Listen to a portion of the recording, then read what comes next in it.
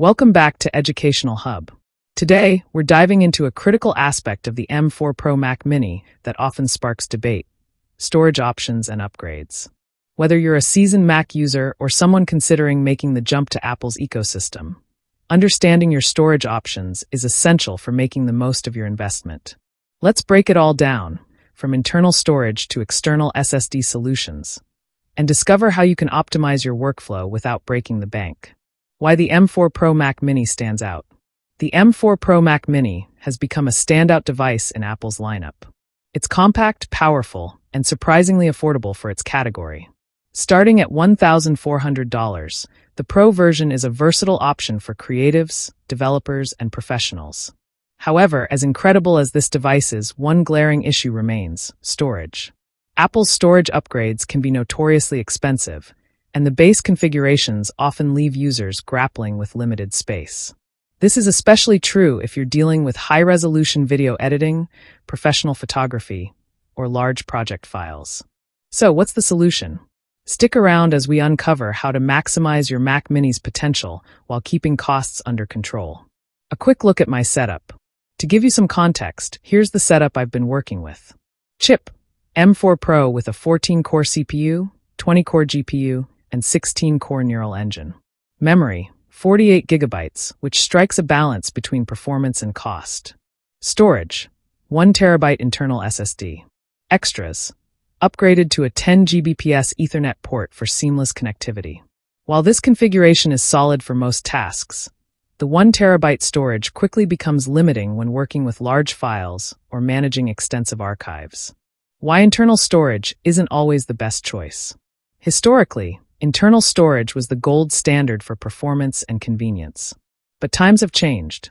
Apple's solid-state drives, SSDs, are incredibly fast, but upgrading from 1 terabyte to 2 terabytes or more can add hundreds, or even thousands, of dollars to your total cost. The risks of internal storage. Internal storage has its downsides. Data loss risk. If your Mac Mini is damaged or stolen, you risk losing all your data unless you've diligently backed it up. Limited flexibility. Internal SSDs tie you to one device. With external storage, you can easily switch between multiple machines. External SSDs, the flexible alternative. External SSDs have emerged as a game changer for many users. They offer portability. Use them across devices seamlessly. Affordability.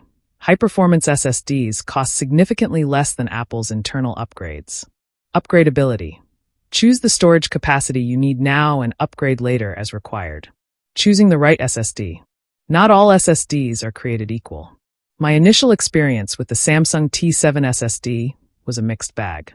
While it performed well for short tasks like transferring video files from my iPhone 16 Pro Max, it struggled under the demands of 4K video editing in Final Cut Pro.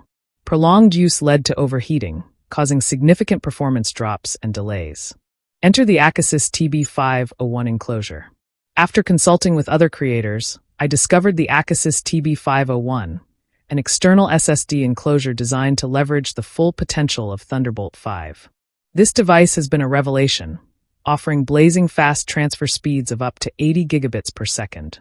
What's inside? The Acasis TB501 doesn't come with built-in storage, allowing you to customize it to your needs. For my setup, I opted for a 2 terabyte Samsung 990 EVO Plus SSD, known for its reliability and speed. Here's why this combination works. Cost-effective. The enclosure costs around $250, and the SSD adds another $140, bringing the total to $390. Far less than Apple's $600 for a 2 terabytes upgrade. Future-proof. You can easily swap out the SSD for a larger one as your storage needs grow. Setting it up. Simplicity itself. Setting up the Acasis TB501 is straightforward. No tools are required. Just slide the SSD into the enclosure, attach the heatsink strip, and connect it to your Mac Mini using a Thunderbolt 5 cable. Formatting the SSD. Before using the SSD, you'll need to format it. Open Disk Utility on your Mac. Select the new drive. Choose APFS, Apple File System, for optimal performance. For users who need compatibility with both macOS and Windows, the exFAT format is a viable alternative. Real-world performance. The Acasis TB501, combined with the Samsung 990 EVO Plus, delivers exceptional performance. Using the Blackmagic disk speed test, I recorded read and write speeds that blew past most other external SSDs I've used.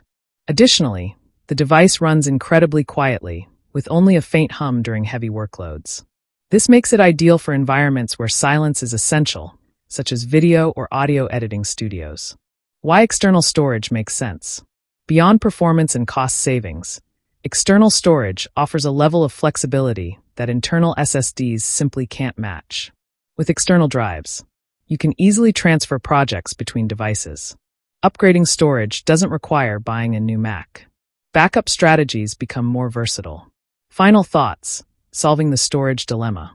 The M4 Pro Mac Mini is a phenomenal machine, but its storage limitations can hinder its potential. By investing in a high-quality external SSD solution like the Acasis TB501, you can sidestep Apple's expensive upgrades while enjoying top-tier performance.